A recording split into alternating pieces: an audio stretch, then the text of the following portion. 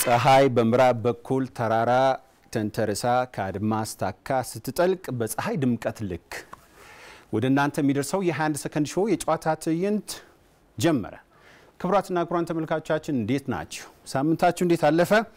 እንግዲህ የ21 ሰከንድ ሾው የጨዋታ ትዕይንት ለ70 ደቂቃ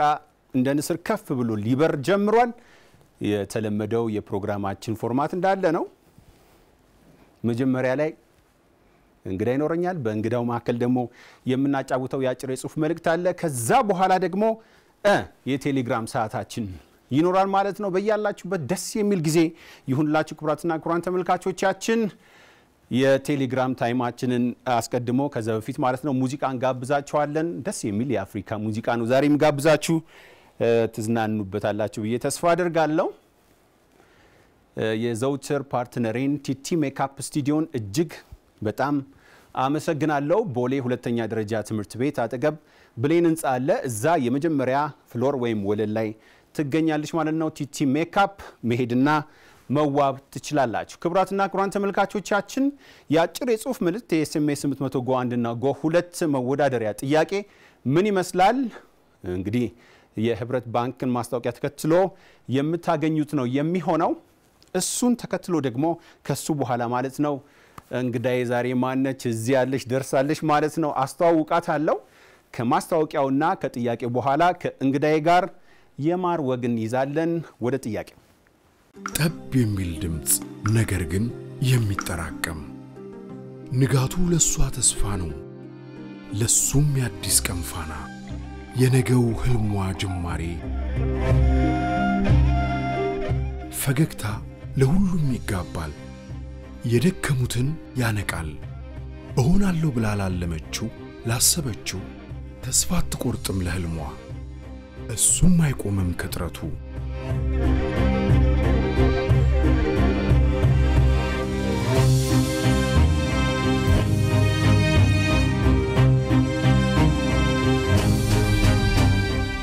ነገ ላለሙት እኔነት ዛሬን ይቆጥባሉ እዚህም ደርሰዋል ይሄም አይደለም ገደባቸው ይቀጥላል ለነገ ዛሬን እንቆጥብ ህብረት ባንክ አዳዲስ የሴቶችና የወጣቶች የቁጠባ አገልግሎቶችን አመቻችቷል ህብረት ባንክ በህብረት እንደግ ከስር ከሚመለከቷቸው ሁለት ዓለም አቀፍ ሞዴሎች መካከል የጉዞ መጽሐፍ ደራሲ የቷናት በአረንጓዴ መደብ ላይ ያለችው ሞዴል ናት የምትሉ ከሆነ 800 ላይ በመግባት ጎ1 ብለው ይላኩ በሰማያዊ መደብ ላይ ያለችው ሞዴል ናት የምትሉ ከሆነ ደግሞ 800 ላይ በመግባት ጎ2 ብለው ይላኩ በመጨረሻም አሸናፊ ወደ ሆነው መደብ ከላካችሁ ተወዳዳሪዎች መካከል ለአንዱ አሸናፊ የ800 ብር ካርድ እንልካለን ክቡራትና ክቡራን ተመልካቾቻችን ተመልሰናል እንግዲህ ጥያቄውን በደንብ ወደ በኋላ አካባቢ ላይ ተመለከቱታላችሁ እንግዲህ የዛሬ እንግዳይን አስተዋውቃለሁ በዩቲዩብ እንደዚህም ደግሞ በመደበኛ ስርጭት የምትከታተሉኝ እናንተ አብራችሁኝ ያላችሁ የዚህ ሳምንት እንግዳዬ ማህሌት ተክለማሪያም ትባላለች በኢትዮጵያ ብሎም በአፍሪካ የዲዛይን ኢንዱስትሪ ውስጥ ከፍተኛ ጉልህ አስተዋጽኦ በማድረግ ላይ የምትገኝ ነች እንግዲህ ማህሌት ወደ አዲስ አበባ መታ በቋሚነት እዚህ መኖርና ወደ ስራው ከመግባቷ በፊት ለ23 ዓመት አካባቢ በአሜሪካ ኒውዮርክ ከተማ ላይ ኖራለች ማለት ነው በዛ ቆይታዋ በማርኬቲንግ የመጀመሪያ ዲግሪዋን ከአሜሪካ አግኝታለች በመቀጠል በኢትዮጵያ ሚሊኒየም በ2000 ማለት ነው ወደ ኢትዮጵያ ተመልሳ Hub of Africa Addis Fashion Week የሚባል ፕላትፎርም ፈጥራ በአለማችን ላይ እንግዲህ አራት ፕላትፎርሞች አሉ የፋሽን ዊክ ሳምንቶች አሉ በሚላን በፓሪስ በኒውዮርክ እና በኒውዮርክ ፓሪስ ሚላን አንደኛው ፓሪስ ሚላን ለንደን እና ኒውዮርክ ነው ማለት ነው በአራቱ የሚደረጉ ታላላቅ የፋሽን ሳምንቶች አሉ ልክ በአፍሪካ በእነዚህ ተመሳሳይ ሁኔታ Hub of Africa Fashion Week Addis የሚባል አለ እሱን የመሰረተችና ለ10 አመታት ያህል በሱ ጉዞ ያደረገች የሰራች ነች አሁንም በመስራት ላይ ትገኛለች ማህሌት ተክለማሪያም የዚህ ሳምንት የ21 ሰከንድ ሾው እንግዳ እንኳን ደህና መጣሽ ወደ ስቱዲዮአችን እንኳን ደህና ቆያችሁ ሁሉ ሰላም ውጪ በረድ ይላል እዚህ ነው ዛሬ አሁን መላል አይደል ትንሽ ጥሩ ነው ያስፈልግ ነበር ችግር የለውም በእኔና አንቺ ጨዋታ ደግሞ ተመልካቾቻችን ሞቅ ያለ ጊዜ ይኖራቸዋል ብዬ ተስፋ አድርጋለሁ ወደ አሜሪካ ሄድሽ ከአዲስ አበባ ወጥተሽ አይደል እዛ ደግሞ ጭልጥ ብለሽ ተስፋሽ ለ23 አመታት ተመልሰሽ ደግሞ 2000 ላይ መተሻል ማለት ነው አሜሪካ ያለሽ ምናልባት ለተመልካቾቼ መሰረት ሊሆን ከቻለ የምናወራው ነገር አሜሪካ ምንድነው ተሰሪ የነበረው በማርኬቲንግ እንደተመረቅሽ መረጃው አለኝ እዛ ያለሽ ምን ከፋሽን ጋር የተያያዘ ስራ ነው ምሰሪ ወይስ ምን ነበር የአሜሪካ ቆይታሽ በስራውት በብዛት ሰርቪስ ኢንዱስትሪ ውስጥ ነበር የሰራሁት ሬስቶራንት ውስጥ በማኔጂንግም እንዲሁም ባርተንድ የመሳሰለ ከዛ ግን ወደዚህ ከመምጣቴ በፊት ታዲያስ የሚል ካወቀው የኢትዮጵያን አሜሪካን ላይፍስታይል ማጋዚን አለ እሱ ላይ ነው ሞር ወደ ፋሽን የጀመርኩት እንደ ፋሽን ኤዲተርም እንዲሁም እንደ ሴልስ እና ማርኬቲንግን ለመጽሔቱ እሰራ ነበር ለአንድ 3 አመት እንደዚህ 4 አመት በዛ ላይ ነው የፋሽን እንትኑ የጀመረው የፋሽን ስሜቱ እዛ ላይ የጀመረው ማለት ነው ታዲያስ ላይ እንጂ ከዛ በፊት አልነበረም ሰርቪስ ውስጥ ነበርሽ ማለት ሰርቪስ ኢንዱስትሪ ውስጥ ነበር በብዛት ለእንጀራ ነበር መስራት ትክክል እሺ ከዛ በኋላ ወደ ኢትዮጵያ መጣሽ አይደለ ወዲያው እንደመጣሽ 2000 ላይ Hub of Africa ተጀመረ ማለት እንችላለን ወዲያው አይደለም በዩሮፒያን አቆጣጠር 2008 ነው የመጣሁት እንዳልከው በ2000 የመጀመሪያውን ግን ኢቨንት ያዘጋጀ ነው 2010 ማለት ነው በዩሮፒያን አቆጣጠር ከሁለት አመት በኋላ ከመጣው 2 አመት በኋላ Hub of Africa Addis Fashion Week ነው ሲያሜው ምንድነው መስራት አስቦ የተነሳውስ ነገር ምንድነው በፋሽን ኢንዱስትሪ ውስጥ እንዳልኩ እንግዲህ የፋሽን ስሜት የጀመረው እዛ ውጪ ያለው ነውና እዚህ መጥቼ እርግጥ ምን እንደምሰራና ምን ኢንዱስትሪ ውስጥ እንደምገባ አላወኩትም መጀመሪያ ላይ ከዛ ግን ይሄ የፋሽን ዙሪያ ላይ እንደገና እንትን ጽኖ ጥሎብኝ የፋሽን ሳምንቶች እንዳልከው ለንደን አለ ፓሪስ አለ ኒውዮርክ አለ ግን አፍሪካ ውስጥ እንደዚህ አይነት የፋሽን ሳምንት እንዴት የለም ቢኖርም ደግሞ ጥሩ ይሆናል ብዬ ለፓርትነሬ የዛን ጊዜ አንድ ላይ የጀመርነው ኬንያዊ ነች አይዲያውን እንዲሁ ሳነሳላት ጥሩ አይዲያ ነው እንጀምረው ግን እንዲያውም ከፋሽን ሳምንቱ በፊት የሙዚቃና የፋሽን ካልቸራል ኤክስቼንጅ አይነት ነገር ነበር ያሰብነው አንድ ላይ ግን የሙዚቃው ትንሽ እንደሚከብድ ስናየው አይቆይ እሱ ይቆይ ዝም ብለን በፋሽኑን ጀምርና የፋሽኑን ደግሞ ዝም ብሎ ፋሽን ሾው ብቻ ሳይሆን ኢንዱስትሪውን እንዴት መበረታታት ይችላል የሚለውን ውይይትም እናረጋለን የተለያዩ ፕሮግራሞች ሁሉ ጊዜ አብረውታል ከፋሽን ሾው ውጪ ማለት ነው በዛ ነው የተነሳ ነው 2002 ማለት ነው በኢትዮጵያን ካሌንደር አሁን እንግዲህ ወደ 10 አመት ሰርታችኋል ማለት ነው በአመት ግን አንድ ጊዜ ብቻ ለአንድ ኢቨንት ብቻ አመት በሙሉ ስራ መስራት አይከብድም አንድ ለምሳሌ ያን ያህል ጊዜ ይፈጃል ፕሮግራሙን ለማዘጋጀት ትልቅ ስለሆነ ጊዜ ይፈልጋል ምንም ጥያቄ የለውም ግን አይ ቲንክ ሌላም ነገሮች በመሃል መዘጋጀት አለባቸው ማዘጋጀትም አለብን ግን ፕሮግራሙን በጣም ትልቅ እንትን ስላለው ትንሽ ከባድ ነው ፕላን ለማድረግ በጣም ጊዜ ይፈጃል እስከ 9 ወር ድረስ ይፈጃል ያቺ 3 ወር ደግሞ ለከፍያም ያለብን ካለ አይደለ የሰራነውን ፕሮግራም ክሎዚንግ ነገር ነች መዝጊያችን ሶ ሪሊ ኦነት ፕሮግራሙ 1 አመት ይፈጃል ልክ ያኛ አንደኛው እንደጨረስን የሚቀጥለውን አመት ፕላን ማድረግ እንጀምራለን ቀኑን ሰት ማድረግ ስፖንሰሮች መፈለግ የመሳሰሉት ሶ ይከብዳል ግን ሌላም በጎን መሰራት አለበት እሱን ተምሬያለሁ አሁን እሺ በጣም ቆንጆ እንግዲህ ለማድረግ አንቺን ሳስብ በአእምሮዬ ሲመላለስ የነበረ አንድ ጉዳይ ነበር አዲስ አበባ የአፍሪካ ማዕከል ነች ተብሎ ይነገራል እንደውም ከኒውዮርክ እና ከብራስልስ ቀጥሎ አይገርምሽም ሶስተኛ የዲፕሎማቶች መናኸሪያ ነች የአፍሪካ አንድነት ድርጅት ጽፈት ቤት ያለው እዚህ ነው የኢሲኤ ኢኮኖሚክ ኮሚሽን ፎር አፍሪካ ጽፈት ቤቱ ያለው እዚህ ነው ሌሎችም የዲፕሎማት መናኸሪያ ይሁን ማለት ሌሎች ድርጅቶችም አሉ መንግስታዊ ያልሆኑ ማለት ነው አንድ የሚነሳ ሂስ አለ በተለይ ደግሞ በአፍሪካውያን ዘንድ ኢትዮጵያን እንደ አፍሪካ የመናገሻ ከተማ አድርገን ብንቀበላትም ቅሉ አዲስ አበባ ማለት አዲስ አበባ ዋና ከተማው አዲስ አበባ አፍሪካውያንን አትመስልም ብሎ መነሻ ያቀርቡና እንዴት ብለው ሲጠየቁ ወደ ልብስ ይሄዳሉ የታለ ኢትዮጵያውያን የአፍሪካውያንን ልብስ የሚለብሱት የታለ ኢትዮጵያውያን የአፍሪካውያንን ምግብ የሚመገቡት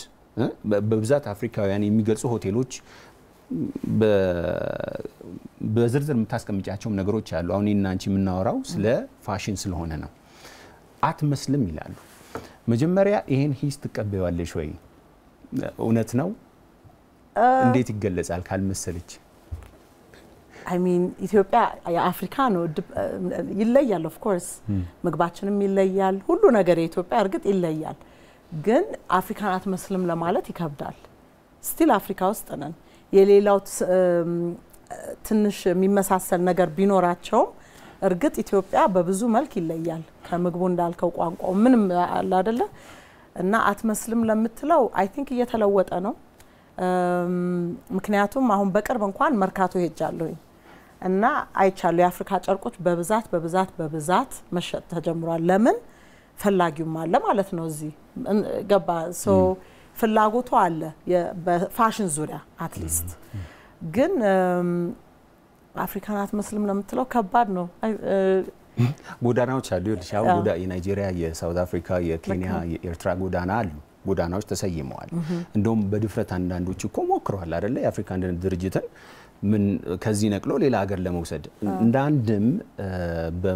በአብዛኛው የአፍሪካዊ ልብ ውስጥ የሚመላለሰው ይሄ ነው ስታገኛቸውም ትንሽ እንደው ከፍትም ይላቸዋልና ጥቁር ስናገኝ እሱ አፍሪካዊ ነው ምንለውና ይሄን ደርበው ይናገራሉ እንደውም አንዳንዶች ዘመቻ ይጀምራሉ ከፋሽን አንፃር አንቺ አትመስልም ነው ምትይ አትመስልም ግን ለውጦች አለ ከዚህ አንፃር ሀብ ኦፍ አፍሪካ ፋሽን ዊክ የአፍሪካ መናገሻ የፋሽን ሳምንት ልበለው በአማርኛ ያመጣው አስተዋጽኦ አለ እናንተ ከጀመራችሁ በኋላ ወደ አፍሪካ ፋሽን የመሳብ ነገር ኢትዮጵያውያኑ አለ በጣም አለ ብያምናለሁኝ እንትኑም ፈጥሯል ምንድነው የዲዛይነሮቹንም ኤክስቼንጅ መደራረግ ምክንያቱም ስንጀምርም ፓርትነር የዛን ጊዜ ኬንያውም ስለነበረች የኢትዮጵያ ብቻ ሳይሆን ከአፍሪካ መላው አፍሪካ መጋበዝ አለብን ብለን በዛ ስለጀመር ነው አዌርነሱንም ፈጥሯል ማለት መተዋወቅ መገናኘቱን ከሌላ አፍሪካኖች ጋር ኤክስቼንጅ ማድረጉ ሶ ሌላም አፍሪካኖች ከሌላ አፍሪካ ሀገሮች ከዚህ ሶርስ ማድረግ ይፈልጋሉ ቆዳ ለምሳሌ እንዲሁም ደግሞ ኢትዮጵያን ዲዛይነሮችም ከሌላ አፍሪካኖች ዲዛይነሮች ጋር ያንን ኤክስቼንጅ እና ኦፖርቹኒቲ ፈጥሯል ዴፊኒትሊ ለውጦታል ብዬ አምናለሁ ደግሞ ይሄደም ነው ስታው ለውጦች አሉ ለውጣች ከባለፈው 10 አመት እስካሁን አለ ለ10 አመት በዚህ ሙያ ውስጥ ስትሰሪ አፍሪካውያን ስለ ኢትዮጵያውያን አልባሳት ምን ይናገራሉ የፋሽን ሳምንቱ እንግዲህ ለአንድ ሳምንት ነው አይደለ ፋሽን ዊክም ያው የተባለው ለአንድ ሳምንት የሚሄድ ነው በዚህ አንድ ሳምንት ጊዜ ውስጥ ገዢዎች ይመጣሉ ዲዛይነሮች ይመጣሉ የሐሳብ ልውውጥ ይደረጋል ወዘተርፈ ምን ይላሉ አፍሪካውያን ስለ ኢትዮጵያውያን ዲዛይነሮች በጣም ሲበዛ አፕሪሺየት ያደርጉታል ይወዱታል በብዛት የእጅ ስራም ስለሆነ ያለው አሁን እንደለበስኩት አይነት ማለት ነው ሶ ይሄም የኢትዮጵያ ነው የማፊ በጣም ይወዱታል እንዲሁም ደግሞ ገዝተውም ይሄዳሉ የኛ የእጁን ስራውን ፓርት በጣም አፕሪሺየት ያደርጉታል ለየትም ስለሚል በጣም ተፈላጊነት አለው ሶ ወደውትም በብዛት ገዝተው ይሄዳሉ ሶ ጥሩ ነው ብያምናለሁ እሺ ይሄ ነው አይመስልም አይደል አይመስልም ጥጥ ምንድነው በጅ የሽመና ነው ሽመና ነው የሽመና ስራ ነው አዎ ካንቺ እንግዲህ አንቺ ድልድዩን ሰርተሽላቸው ባንቺ በኩል ካለፉ ዲዛይነሮች መካከል አሁን የዚህ ዲዛይነር ባለቤት ማፊያ አንዷ ነች ኑር አዲስ አለ ፍቅር ኡስሚ የሚባሉ አሉ እና ባንድ አጋጣሚ እንደውም አንዳንዶችን ሳናግራቸው ማህሌት እኮ ማለት መጀመሪያ እንዴት እሺ ያለች ኢንተርቪው ለመደረግ ብዙ ቦታ አትወድም አትሄድም ከዛ በኋላ እናት ማለት እኮ ነች ዋው እና በጣም ትልቅ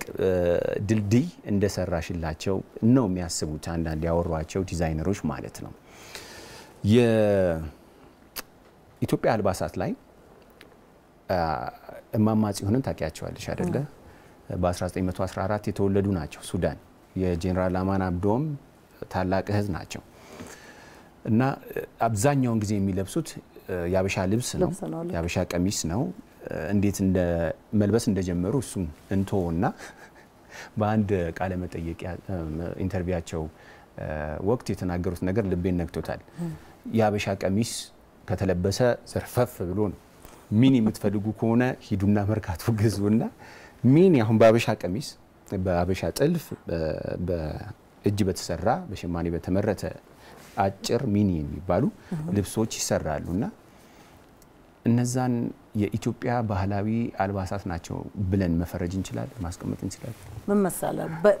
ይለወጣል ፋሽን በዘመኑ ባለው ጊዜ እየተለወጠ ያደገ ነገሮች አለ አይደለ ሶ ኢትዮጵያ አይደለም ለማለት ይከብዳል ኦፍ ኮርስ ነው በኢትዮጵያ ውስጥ እስከ ተሰራ ድረስ በሽማኔ እስከ ተሰራ ድረስ ስታይል ነው አይለውጠውም የኢትዮጵያ መሆኑን ያምናለሁ ስታው አይደል ስለዚህ ለምሳሌ ሚኒ ሆነ በሱሪ መልክ ሆነ አይለውጠውም የኢትዮጵያ እንት መሆኑን ግን ምክንያቱም ጊዜው እንትን ይላል በተለወጠ ቁጥር የሰውም ቴስት ሲለወጥ በዛ እንዲያውም እኔ ሞር የኢትዮጵያ ልብስ ኤቭሪዴይ እየተለበሰ ባየው በጣም ደስ ይለኛል ግን ያው ከቤተክርስቲያን ውጪ ወይ ደግሞ ሰርግ የመሳሰሉት ውጪ ብዙ ጊዜ አታየውምና ሞር ቢለበስ ኤቭሪዴይ እኔ በጣም ደስ ይለኛል አሁን ህንዶች ሆዳቸውም እየታየ ምን ይያለ ራሳቸውን ልብስ ለብሰው ነው ሁሌ አይደለ እንትን የሚሉት እንደዛ ሁሌ ኢትዮጵያ ልብስ ቢመች ምንድነው ዴሊኬትም ነው አይደለ ስስነት ሳለው አዎ የእጅ ስራ ስለሆነ ምናልባት ለዛም ይሆናል በየቀኑ መለበስ የማይችለው ሲታጠብ ሁሉ ጊዜ በታጠበ ቁጥር እየሳሳ ሊበላሽ ስለሚችል ሶ ለዛም ሊሆን ይችላል ሶ ግን በኤቭሪዴይ ተለብሰው ባይ በጣም ደስ ይለኛል ስለዚህ ካንቺ ገለጻ ለመረዳት የሞከርኩት ምንድነው የአንድ ሀገር ባህላዊ አልባስ ለማለት ጨርቁ ነው እንጂ ቅርጹ ወሳኝነት የለውም ማለት ነው በእኔ ይመስለኛል ካልተሳሳትኩኝ እንግዲህ አሁን የህንድን አነሳሻል አሁን የህንድ ታውቂያለሽ ሳሪ ነው የሚባለው ሳሪ እንግዲህ በቃ በጣም ብዙ ሺህ ዓመት አይደለ እውነት ነው ሳይዙ ሁሉ አለ ከ4.5 እስከ 9 ሜትር መሆን አለበት አዎ ለመጠቅለል እንዲመች ማለት ነውና ከብዙ ሺህ ዓመታት በኋላ ሳሪ ነው አልተለወጠም እና እንግዲህ ታውቂያለሽ ማህተመ ጋንዲ ስፒኒንግ ሪቮሉሽን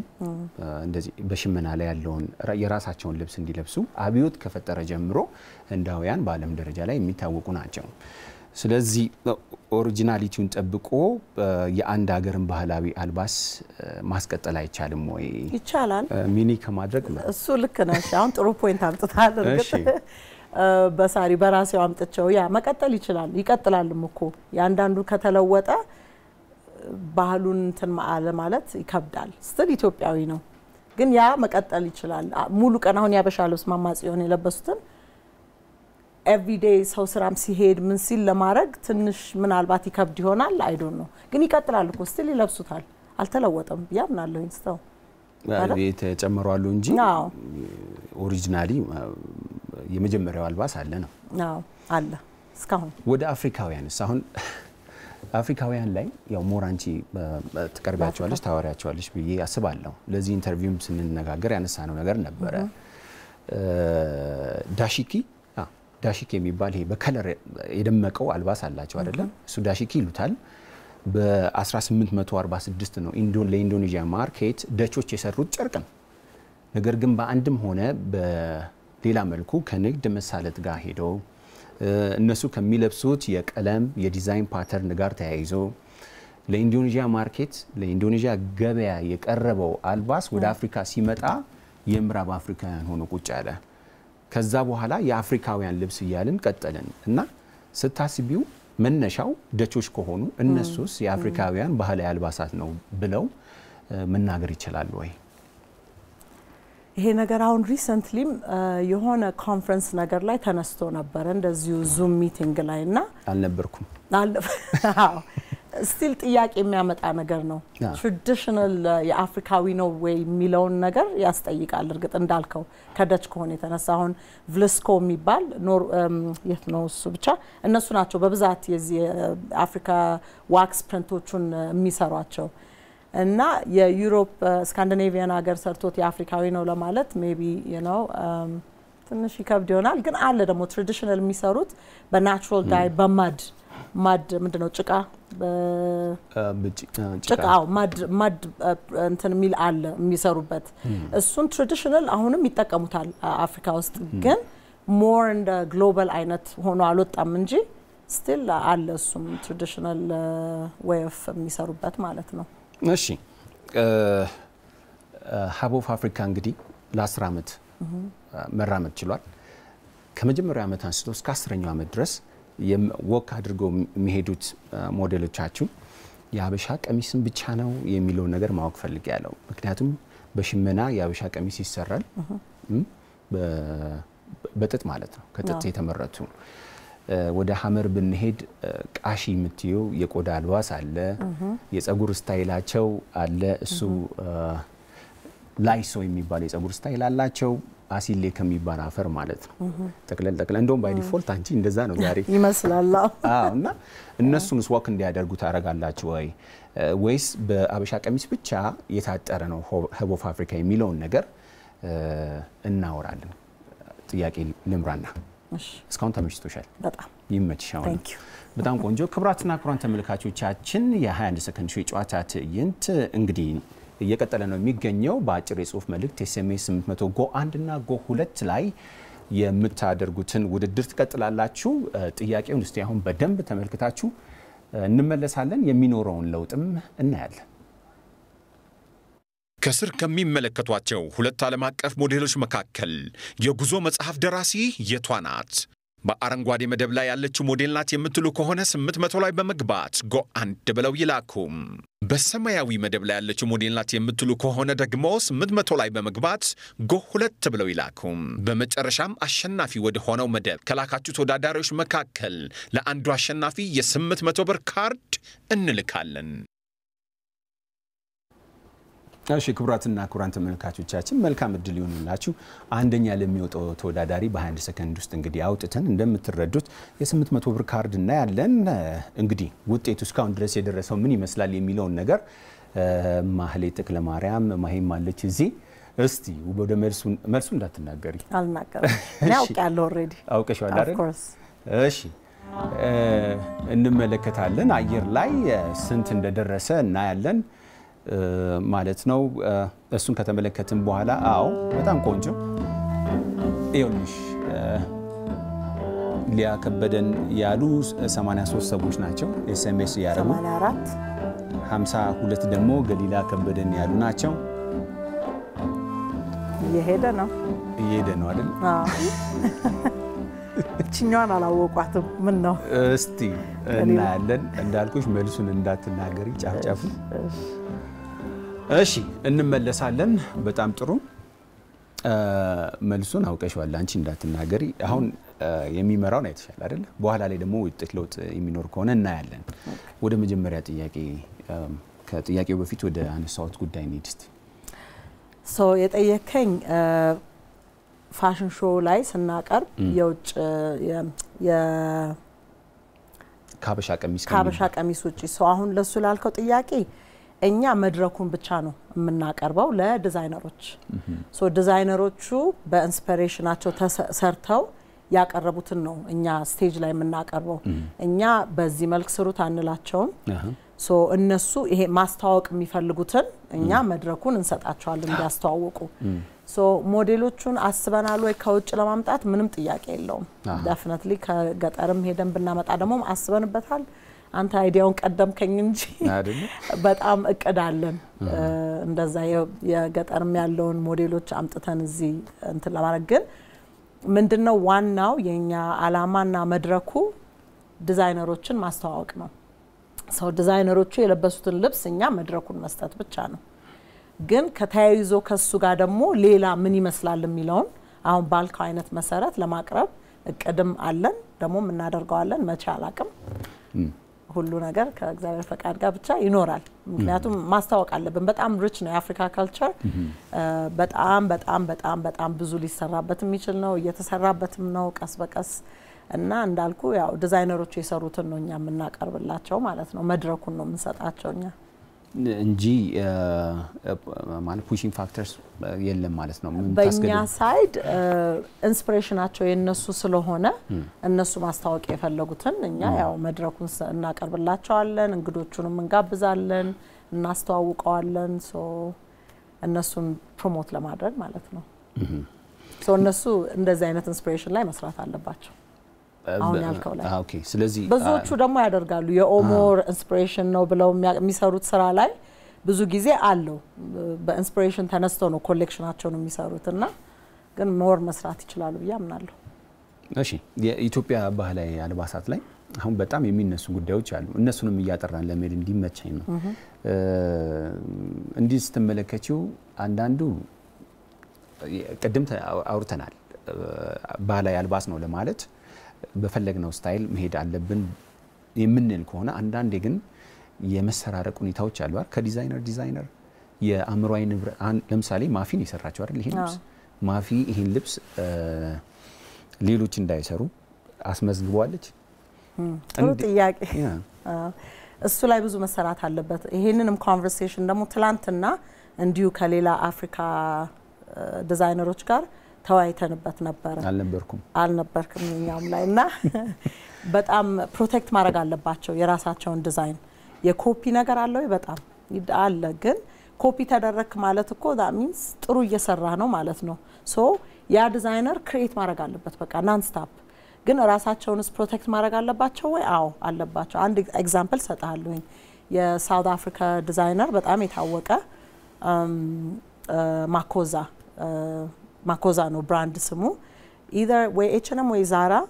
የካልሲ ፕሪንት ዲዛይኑን ኮፒ ተደርጎበት ያው ከሷቸው ለማሸነፍ ችሏል ገባ ሶ እንደዚህ አይነት ነገር ሞር እርስ በራስ እዚሁ ሳይሆን ሌላ የውጭ ኮፒ ላደርጋቸው ይችላል ማስ እንትኑ ላይና እንደሱ አይነት ነገሮች እንዳይፈጠሩ ዲዛይነሮች ያው ኦፍ ኮርስ በትሬድ ማርክም በምንም ራሳቸውን ፕሮቴክት ማድረግ አለባቸው በያምናለሁ አንዳንዶቹ ያደርጋሉ አንዳንዶቹ ማያደርጉም ግን መስራት አለባቸው ትልልቅ ዲዛይነሮች አሁን እነ ጉቺና ምናምን ስንቴ ኮፒ ይደረጋሉ አንደኛ ደረጃ ሁለተኛ እየተባለ ግን ኮንትሮል ማድረግ አትችልም የሆነ ሰዓት ላይ unfortunately ይመስለኛል በአለም ደረጃ የአምሮአዊ ንብረት በአለም በዩናይትድ ኔሽን እንግዲህ አገራት ይፈርማሉ አይደለ እንደነዚህ አይነት በጣም አሁን ያነሳሻቸው ተከታትለው በህጉ መሰረት ሊከሱ ይችላሉ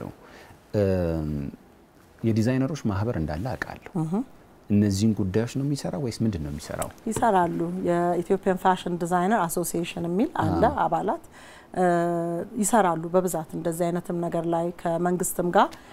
በጣም በትብብር ስለሚሰሩ እንደዚህ ፖሊሲዎችንም ለማውጣት ይሰራሉ ኔክስት ታይም ግን ጋብዛቸውና ሞር ያው የግድ ነው የበለጠ ከፍ እንዲል ማለት ነው ወደ ኢንዱስትሪ እንዲያድግ የኢትዮጵያ ፋሽን ኢንዱስትሪውን ለማለት ይከብዳል አይደል የፋሽን ኢንዱስትሪ ነው ወይስ ምንድነው የሚባለው አሁን ኢንዱስትሪ ለማለት በጣም ጉልህ ድርሻ መኖር አለበት ይባላል በኢኮኖሚ ውስጥ ኢኮኖሚውን ጊር ማድረግ መቻል አለበት በአለም ደረጃ በጣም በቢሊዮን ዶላር የሚያስገኘው ገቢ የፋሽን ኢንዱስትሪው ነው እኛ ሀገር ግን ስትመጪ ኢንዱስትሪ ነው አሁን የኢትዮጵያ የፋሽን ኢንዱስትሪ ማለት እንችላለን ምን እንበል ወደዛ እየሄድን ነው ዴፊኒትሊ የዛሬ 10 አመት በፊት ብትጠይቀኝ ኖሮ ሜቢ ኖት አሁን ግን ወደዛ የአሶሲዬሽኑን መቋቋም እንደዚህ አይነት ነገሮችን እንዲበረታታ ያደርጋል ኢቭን ፋሽን ዲዛይነሮች ስም የላይሰንስ ሲያወጡ ምንድነው እስከሚባሉ ድረስ ምንድነው የምትሰሩት ምክንያቱም ገባ ዲዛይን ማለት አለበት ሶ የሁሉም ስራ ላይሰንስ ሲያወጡ ምናምን ስማቸው ዲዛይን ሶ እንዲታወቅ ማለት ነው እና እየተለወጠ ነው እንዳልኩ አሶሲዬሽኑ ብዙ ሚና ያለው ፖሊሲዎች እንዲለውጥ ያደርጋል ኢንዱስትሪውም እንዲበረታታ ያደርጋል ብዙ ቦታ እየተጋበዙም የሚሳተፉበት ጊዜ አለ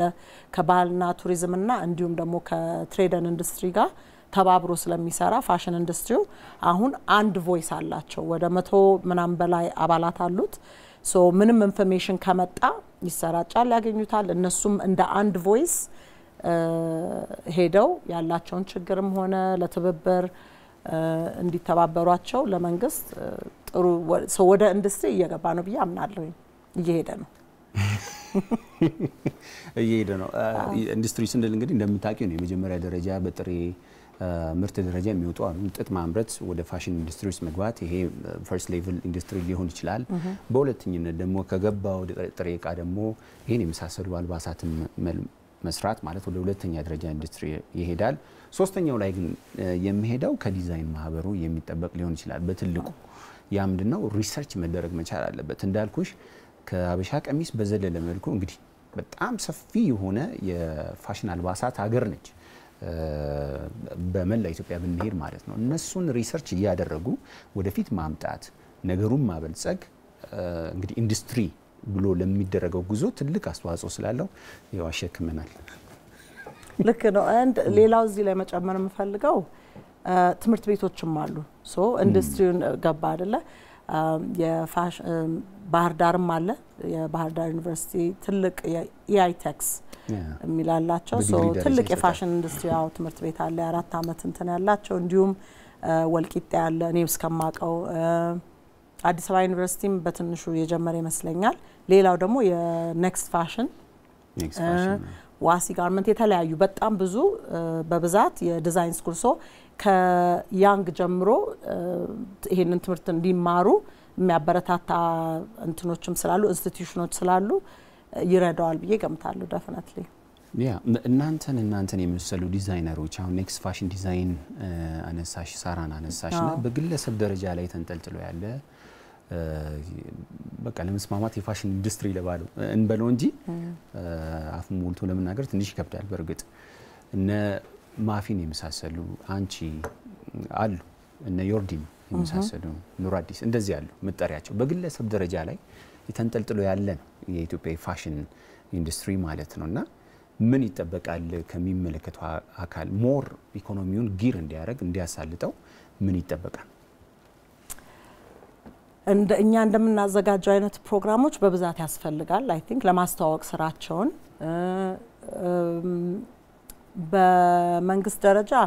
ለጀማሪዎች ነው ሞር አይ ቲንክ ብርታት መስጣት ያለበት ብዬ አምናለሁኝ ከትምህርት ቤት ግራጁዌት ካደረጉ በኋላ ብዙ ጊዜ የት እንደሚጀምሩ አያውቁም ሶ እሱን እኛም በሆነ መንገድ ለመርዳት እንሞክራለን ግን ብዙ ጊዜ አይ ቲንክ ዲዛይነሮችን ወደ ትልቅ እንትኑ ውስጥ ለመግባት የሚከብዳቸው ፋይናንሱ ነው ሶ እሱን በምን አይነት መልክ ሰፖርት ያደርጋል የሚለው ባንክም ሆነ ገቨርንመንትም ሆነ ሜቢ ሼድ መስጠት ይሆናል ደግሞ የሚሰጧቸው አሉ ብዙ በእንደዚህ አይነት መልክ ያገኙና ብዙ መበረታታት ያለበት ኢንዱስትሪ ነው አይ ቲንክ እየሰራበትም ነው ብያምናለሁኝ ግን እየሄደ ነው ጥሩ ነው ብቻ እየሄደ ነው እሺ አሁን ወደ ጥያቄም ከመሄድ በፊት አንድ ጥያቄ ልጠይቅሽና ወደ ጥያቄ እንሄዳለን ወደ 800 ኤስኤምኤስ ያጭር መልእክት ውድድር ማለት ነው በአንድ ወቅት እንግዲህ ዋይት ሃውስ አሜሪካ የራሱ የሆነ ፕሮቶኮል አለው አይደለ ፕሬዝዳንቶቹ ጠቆር ካለ ቀለም ውጪ ከለበሱ መነጋገሪያ ነው የሚሆኑትና ኦባማ ያንድ የራት ግብዣ ላይ ግራጫ ከለር ልብስ ለብሶ ተገኘ ማለት ነውና በጣም መነጋገሪያ ነበር በተለይ ደግሞ ሲኤንኤን ላይ ማለት ነው እንዴት የአሜሪካንን ለልና የሚያፈርስ ነገር ነው እስከ ማለት ደረጃ የደረሱበት አጋጣሚ አለ መንግስታትን ካነሳን አሁን ደግሞ በከፍተኛ የኢትዮጵያ ባለስልጣኖች የተወዘተሩ ያሉ አልባሳት አሉና ያን ስትመለከቺ ምን ይሰማሻል አንቺ በግልሽ እና የበለጠ ደግሞ ምናልባት ተጠናክሮ መሄድ ካለበት የምትሰጪው አስተያየት ካለ እሱን ትነግሪኛለሽ እንዳልኩሽ ከጥያቄ በኋላ በጣም ቆንጆ ክቡራትና ክቡራን ተመልካቾቻችን ያጭር የጽሁፍ መልእክት 800 SMS ጎ 1 እና ጎ 2 ውድድር ይቀጥላል ጥያቄውን ላስታውሳችሁና አሁንም የውጤት ለውጥ ካለ እንመለከታለን ወደ ጥያቄው እንሄዳለን ከስር ከሚመለከቷቸው ሁለት ዓለም አቀፍ ሞዴሎች መካከል የጉዞ መጽሐፍ ደራሲ የቷናት በአረንጓዴ መደብ ላይ ያለችው ሞዴል ናት የምትሉ ከሆነ 800 ላይ በመግባት ጎ 1 ብለው ይላኩም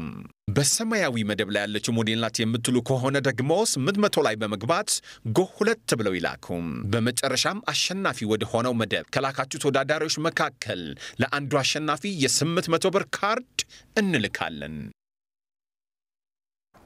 እሺ ማህሌት ወደ ጥያቄው እንሂድ ጥያቄው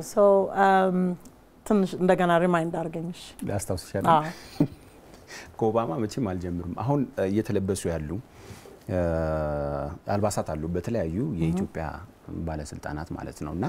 ያ ነገር ደስ የሚል ነገር ነው ስትመለከቹ አይደለ እና ምን ይሰማሻል የመጀመሪያው ጥያቄ የበለጠ ተጠናክሮ መሄድም ካለበት የምትሰጪው አስተያየት እንደ ባለሙያ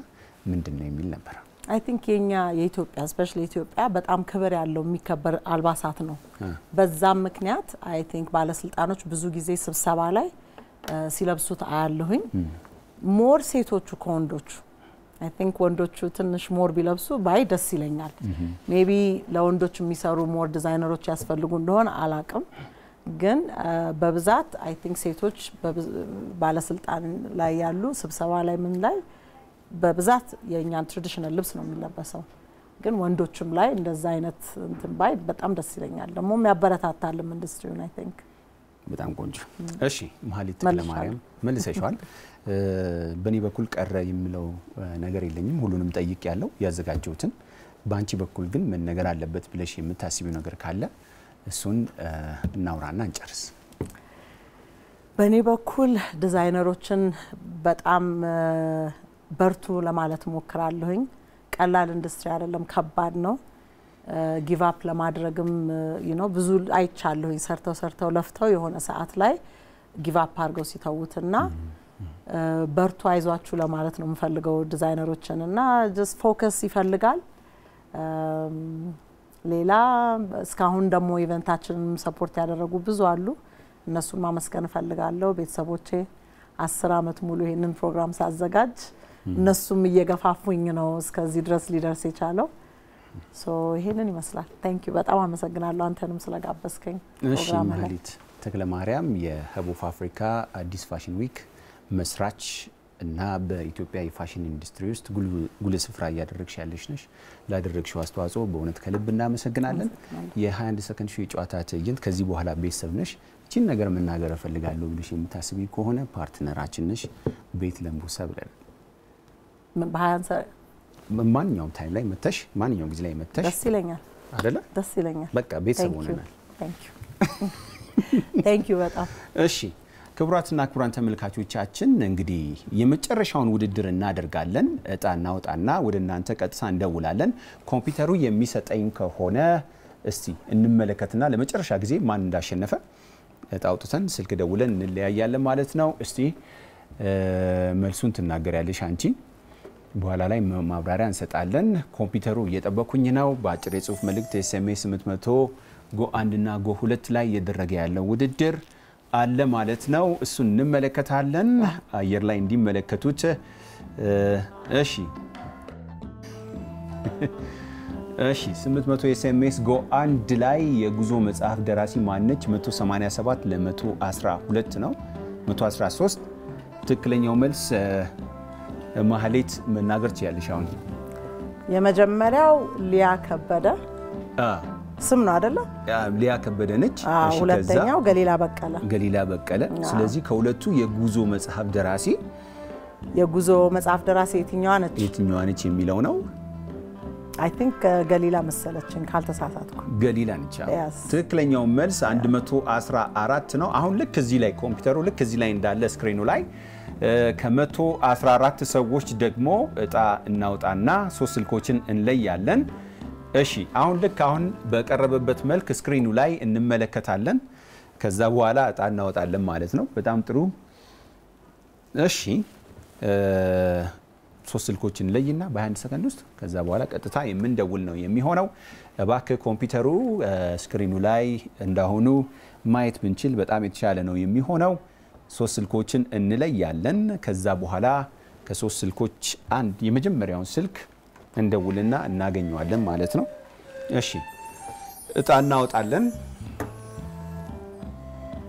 እዚሁ እንዳለ አሸናፊዋ ገሊላ በቀለ ነች ሁለተኛ ላይ ያለችው ማለት ነው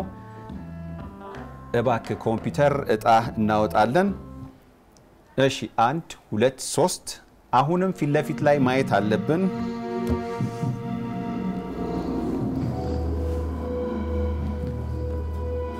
እሺ 3 ስልኮችን ለያለን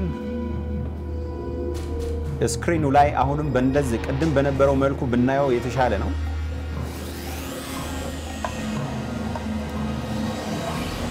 እሺ በጣም ቆንጆ 3 ስልኮች ወጡ እዛ ጋር እንደምትመለከቱው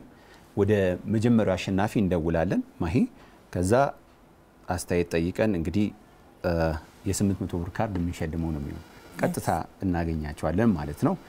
በዚህ መሰረት 0962 46 71 የመጨረሻ 99 ያው የማደኛው ሊመልስ ጥሩ ነው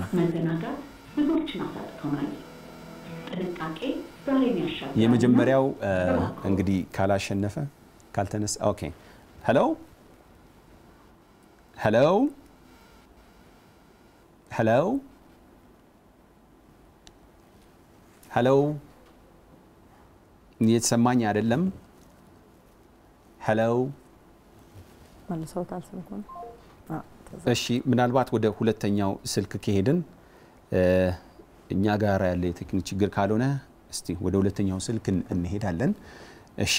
0967 25 የማህለኛው አለ 26 እሺ ይሄ ሲነሳል ላይ ነሳ ምን ማለት ሄሎ ጤና ይስጥልኝ እግዚአብሔር ይመስገን ወዴት ነው የገባ ነው እኔና ማሂ ማለት 21 ሰከንድ ሾው ላይ ተወዳድረ ነበር አይ ማለት ስትለኝ የ800 ወዴት ነው የገባ ነው ማል በላ አንተን እኔ አዶኒያስ ባላል አብነት አዶኒያስ እሺ አዶኒያስ ወዴት ነው የገባ ነው ወደ ጎብለት ነው አሎብኝ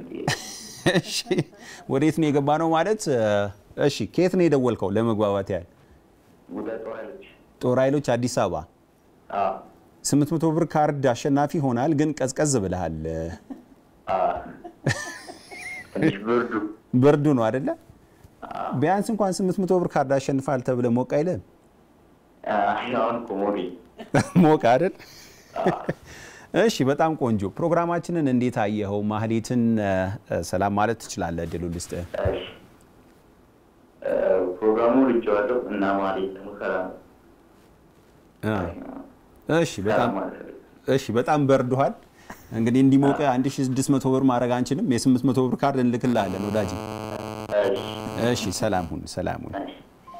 እሺ ማሂ በድጋሚ ስለመጣሽ እጅግ በጣም አመሰግናለሁ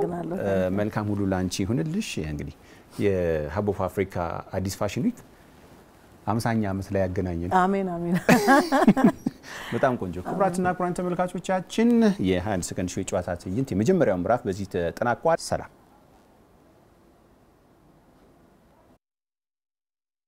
የ21 ሰከንድ ሾው ስፖንሰር